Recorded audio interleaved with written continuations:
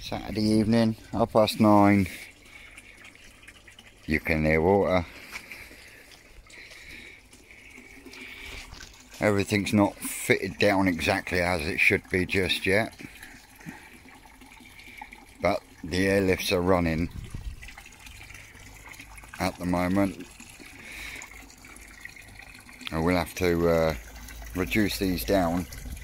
That'll get rid of the foamy return, but it's got quite a bit of movement on there, considering it's just an air pump that's running those two returns, and the frog is literally just a water pump sat underneath just moving water. So for a fry pond on a budget, I think we've ticked all them boxes. The reason we're cloudy is because of the gravel that's been put into the veg bays ready for the planting of plants.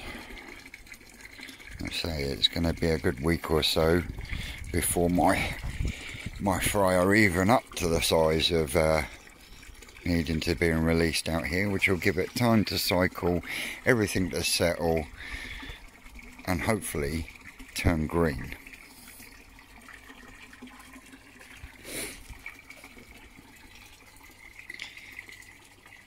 I'd like to say a thank you to Ads Koi for the shout out. Cheers dude, much appreciated. This is my budget project. The main pond is in the back garden, along with the growing tank, which most of you already know about. But until next time, just a quick update, and take care.